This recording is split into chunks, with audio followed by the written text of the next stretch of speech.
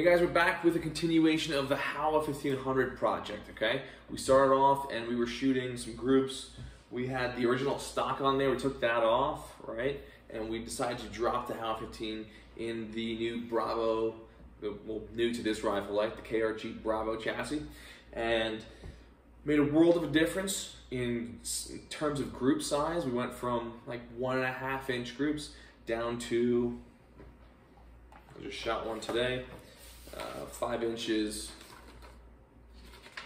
at about 0.71 inch group, right? There was a 6 shot down here.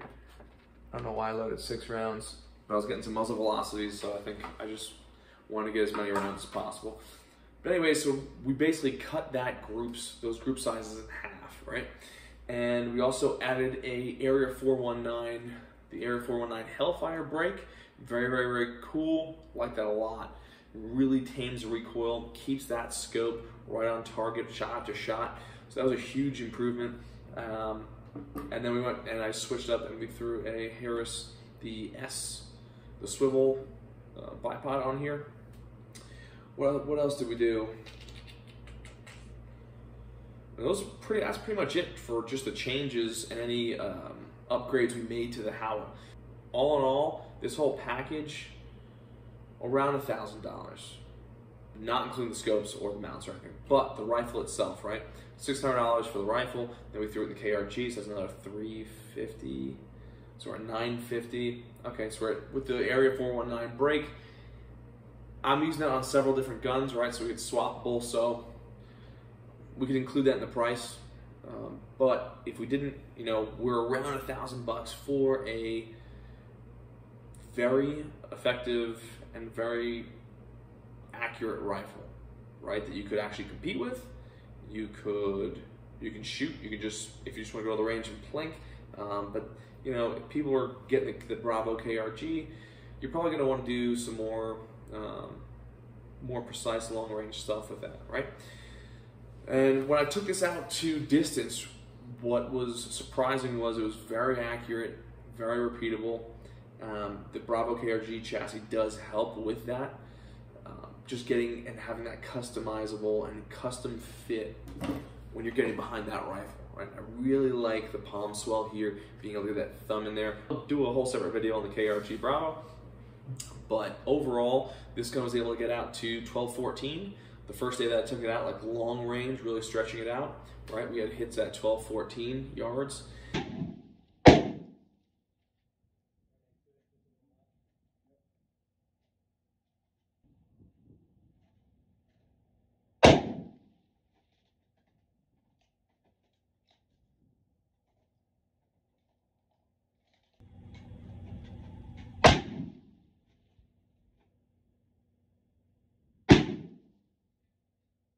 And then I dialed it back in to around the 630 yard mark. We were just shooting, I was just shooting positional, standing, kneeling, stuff like that. And what was really cool was I had 147 grain, just ball ammo. And I'm like, let me just try that out. And at 600 yards, I'm able to shoot all those targets. And that's shooting positionally, right? Standing, kneeling. So that was really cool. So this barrel's a very good barrel, right? Howa makes accurate rifles. They're not as prolific as Tikkas, Remingtons, Savages, right? They're made in Japan. Not a lot of people even know about them. I say when I was calling up stores, like, "Hey, do you have a Howa?" And they're like, "What?"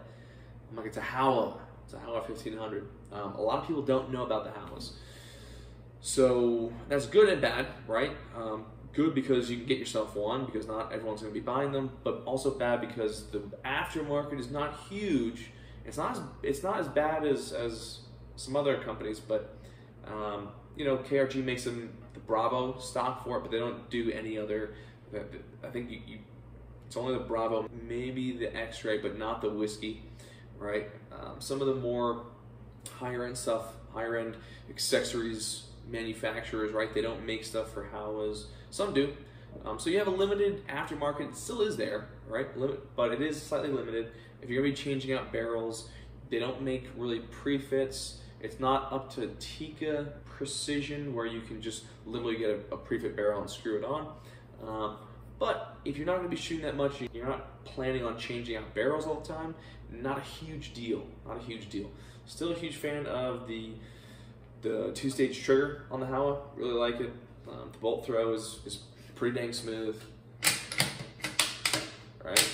Is it as smooth as the Tikka? No, but it's smoother than a lot of the other factory rifles that are out there right now from Remington and Savage. So, you know, pros and cons.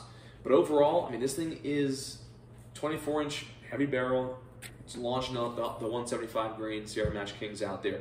And, you know, 1,200 yards wasn't a problem at all. Within 3 shots, I think we got a hit on that target.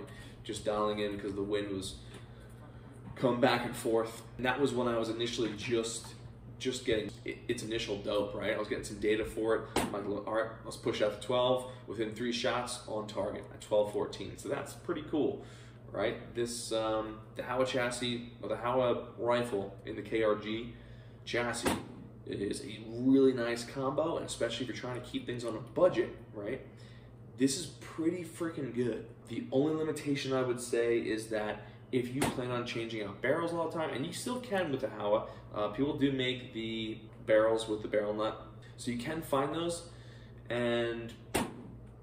But if you're going to be doing that, honestly, I would move up to it probably. If you're going to go with a factory action, I would get a Tikka action.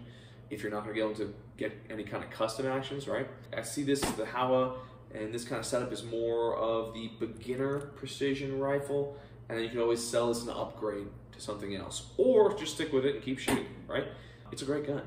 It's a great gun. It's going to give you more capability than I think you can outshoot, especially if you're just starting off. But this is a great setup.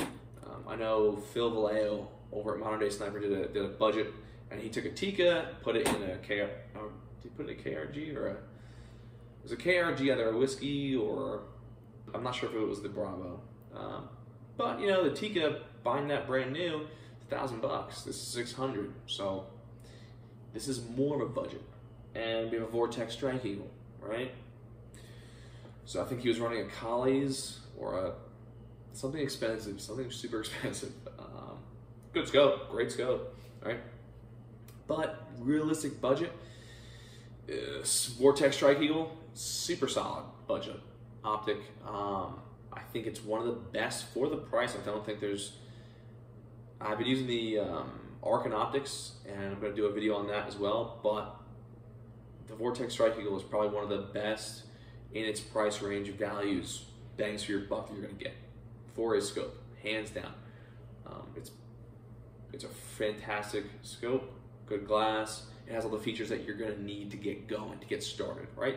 Is it the end-all be-all scopes? No. Same thing with this rifle, but this whole setup is good enough to get you going and good enough to get to make you feel comfortable behind the gun, right? And when I say comfortable, I mean you trust in your equipment. You know that this gun is going to have repeatable accuracy, the optic is going to have repeatable tracking, and they won't fail you, right? So that's the whole setup. Super excited for it. I'm going to be shooting a match this weekend. I'm going to be trying her out. She's ready to go, right? We're going to take the training wheels off and we're going to get going. So this is the new setup. I'm going to keep shooting this summer, and we'll see how she goes. But yeah, I think for the budget around $1,000, it's probably one of the best setups in terms of quality, accuracy, and customizable features in the stock, right? It's probably the best.